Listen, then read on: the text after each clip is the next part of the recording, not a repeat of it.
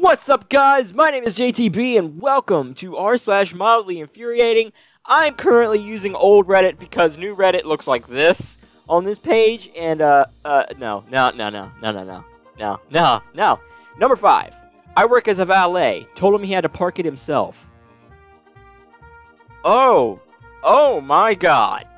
Oh, what is half of this? Is that a shoebox? Why? Why is half of this in here, dude? Or madam? Oh, you did say told him, actually, in the thing, so it is a dude. Oh, God, mystery stains right there. Oh, no. Oh, no. Oh. What in the hell? Dude, it looked like you drove by a landfill as they dropped a landmine right beside your car and just, like, oh, God. Ew. I wouldn't want to touch that either. Who knows what kind of disease you'll get from that. Number 4. After 8 hours of class, everyone comes back to the dorm, only to find new locks and finger scanners on the doors, and none of the staff know the codes or how we can get into our rooms? What? Then why? Then why? Why? It's pretty sleek, but why? Also, it's got a key. Why does it have a key thing on it? In case this gets disabled, I guess? You know what would be really ironic is if you could easily pick this lock. That would be hilarious. Don't pick locks, it's illegal. But that'd be funny if this entire security thing can just hairpin, boot, click, opens door. Why? Surely, like, the dean of the school, or the principal, I'm assuming this is a college because they say dorm. It could be a boarding school, but regardless, I'm sure the head of the administration of the school knows the codes to these things. And I would hope the head of the janitorial staff as well.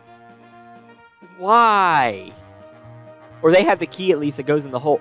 Why? Why do this? Don't do this. This is stupid. This is just stupid.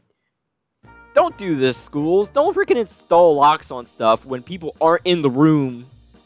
Like, jeez. Unless you tell them beforehand you're doing it and then they're not in the room, then that's on them. But, jeez, man. Number 3. The fact you have to pay at a hospital, of all places. 2 places you should not have to pay for parking. The university you attend, the hospital. Thank you for coming to my TED Talk. Who's paying for parking at a hospital, man? You're a bit busy trying to make sure someone doesn't die. Why? I shouldn't have to worry about a fare. What the hell? What? What kind of hospital are you going to? I don't think... Not like I'm visiting hospitals every other week.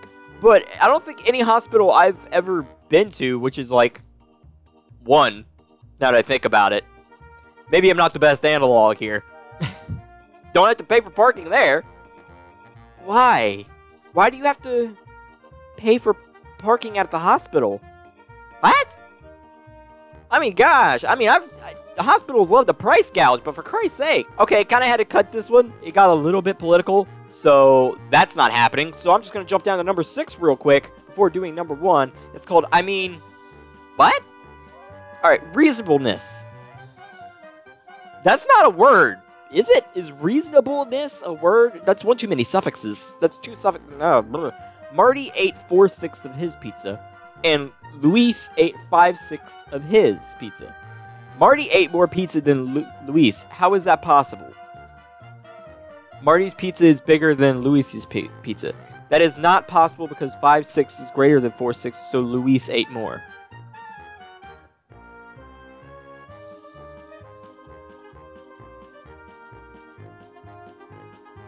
What? They do realize that, like, second graders aren't, like, trained to recognize a question bullshitting them, right? Because they're not.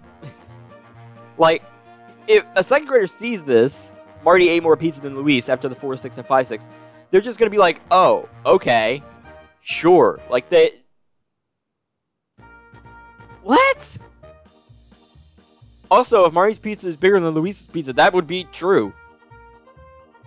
Technically, yes. That's actually right, but... God forbid the kid actually be smart, you know? Whatever. No, you're supposed to say it's wrong because 5 is bigger than 4.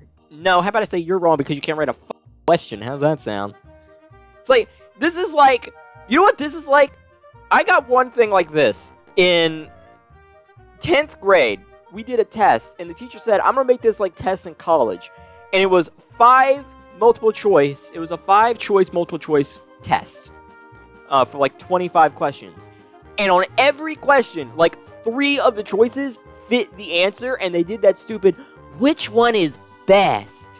I don't know, because best is a subjective term. What you think is best, I might not think is best. Like, I think it's best that we don't speak in gigantic freaking 15-syllable words when a 2-syllable word will work. Freaking Mark Twain, damn it. Jesus. Why?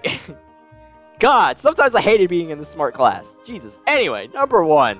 The closed door button. What a weird rant. The closed door button fell off, revealing it was never connected to the control. Huh? Huh? What? What? How many other of these... See, I see that happen. I'm concerned the stop button isn't connected. I'm concerned the alarm button isn't connected. I'm concerned the help button isn't connected. I'm assuming none of these work and it's just a fancy dashboard with lights. Like, what? What the hell? Closed door, I mean...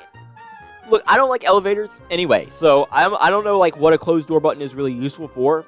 Other than in the movies, seeing someone, like... When the one person has someone they don't like coming up and they just start pressing the freaking button, they're like, go, go, go, go, go, go, go, go. Other than that, I have no idea what that button is for.